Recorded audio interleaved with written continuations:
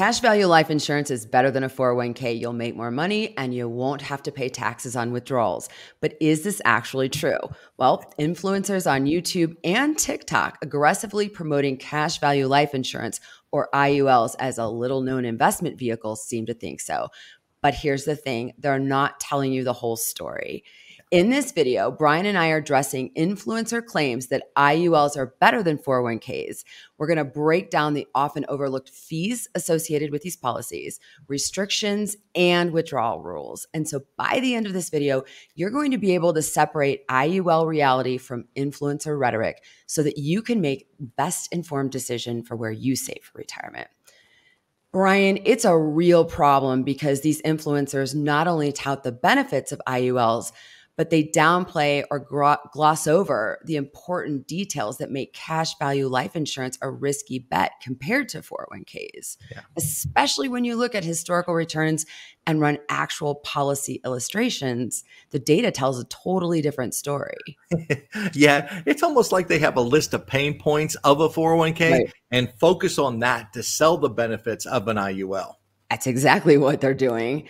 So Brian, before we jump in and compare IULs to 401ks, I want to know your thoughts on some of the misleading narratives that are commonly pushed by these influencers and get your feedback, because I think it's important that people start to pick up on these narratives. Yeah, definitely. Let's do it. Let's do it. All right. So the first one is you'll get higher returns with IULs than you do in the stock market over time. What do you say to that?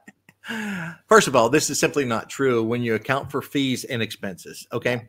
Cash value returns generally track the bond market performance over time, which has historically lagged stock market gains in the United States. I'm going to show you fees, I'm going to show you expenses and historical returns in an actual illustration in just a minute, because most of these influencers don't show it. Or they don't know it. Yeah, exactly. Exactly. That's another thing. All right. So another thing that I hear is that IULs are really an investment. What do you say to that? The insurance companies would love to hear that. First of all, IULs are an insurance product, which is a savings vehicle, not an investment. Exactly. Premiums are permanently lost if you surrender that policy early. High commissions make it a poor savings choice in most cases versus low-cost index funds. And with IULs, insurance brokers and companies aren't even allowed to say it's an investment unless it's a variable universal life policy. But that's not what we're talking about here today. So anyone that you see online that's touting it as an investment is not a licensed advisor?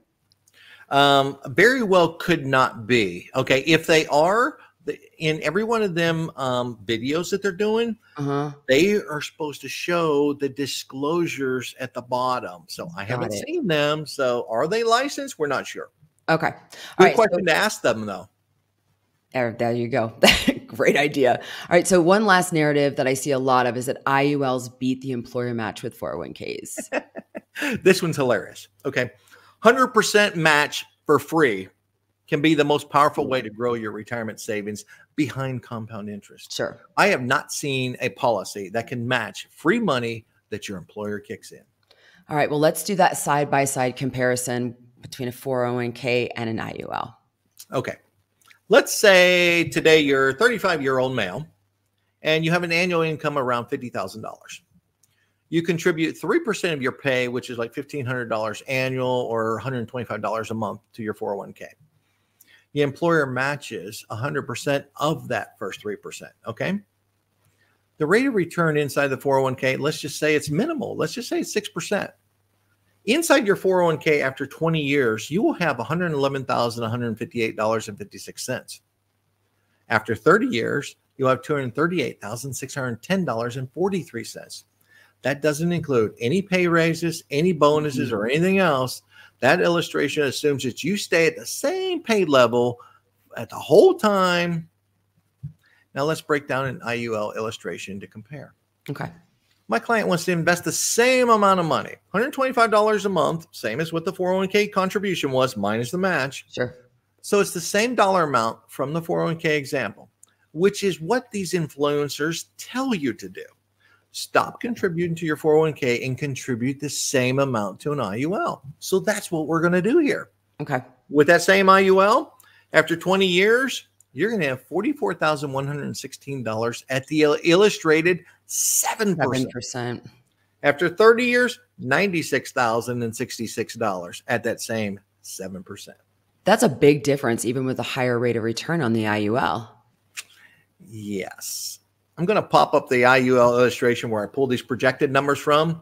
If you're looking at the highlighted area, you're going to see a 7% non-guaranteed projection. And down further on line 20, which is year 20 of that policy, you're going to see that it's worth $44,116 after paying $30,000 in premiums. And if you scroll down to line 30, it's $96,066 after paying $45,000 in premiums. So let me ask you a question. Does paying $45,000 to get $96,000 after 30 years sound like good returns to you? No, especially when you look at the average return in the stock market over a 30-year period. Exactly. One more thing on that illustration I just showed you. By law, insurance advisors have to show you this information. And guess what? You, the consumer, has to sign off on this before you actually buy this policy. We talked about how these influencers keep touting that you'll get higher returns with IULs than you do the stock market over time.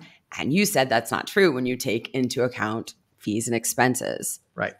That's exactly what I said. Before we get to the fees, though, let me show you the historical returns of the indexes inside this actual policy. Okay. So as you can see, over the last 25 years, the S&P 500 index was 7.45%, and the global index was 7.61%. Now, I'm going to pop up a chart explaining some of the common fees inside these policies. In this illustration, we see the following. Premium expense charge. What this is a percentage of each premium payment that is deducted from that paid premium prior to adding them to the indices. In this case, Michelle, 4% in all years. So if you go back to that example, if you're making a $125 payment each month, that's $5 per every payment going to that fee. And now that's for the non-guaranteed of the 7% illustrated in the example above. Right.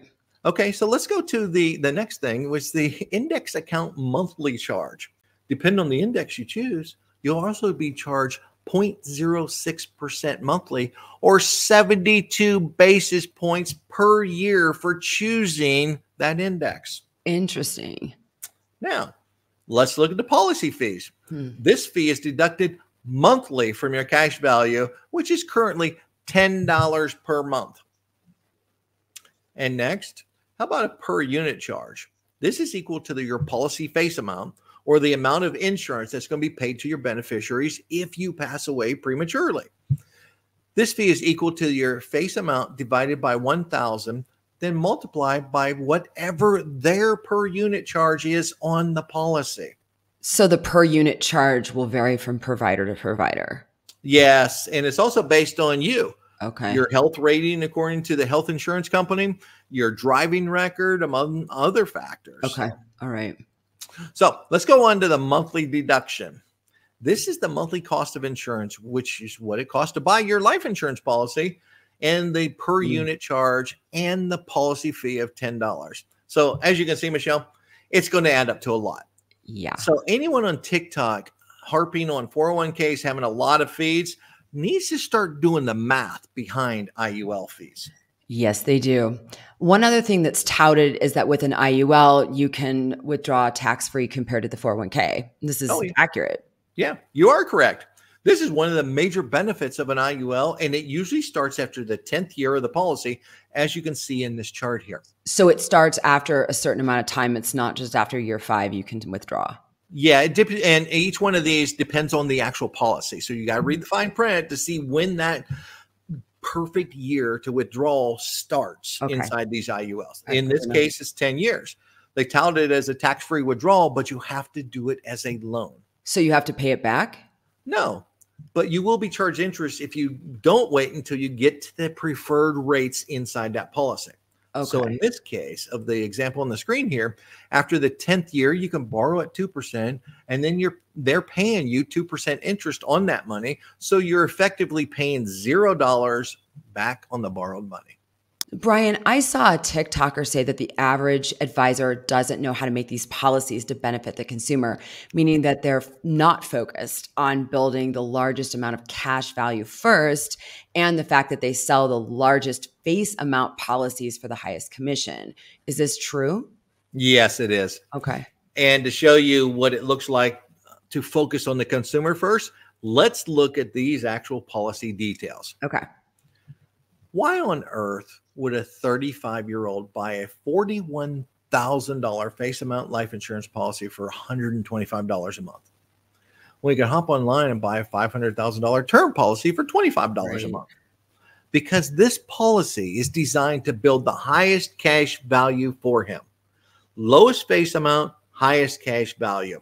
That's why I made sure that these examples were focused on the consumer getting the biggest bang for their buck out of this IUL policy. These are custom policies and must be designed to fit the needs of every consumer, but they can't be sold to every single person like they are being touted today. Got it. Yeah, they're not cookie cutter, are they? No, they are not. Well, this has been really eye-opening. Thank you so much for walking us through this. If you made it this far and you like the content of this video, hit the like button, help us grow this channel, and leave us a comment. What do you think about IULs versus 401ks? What do you think about the content in this video?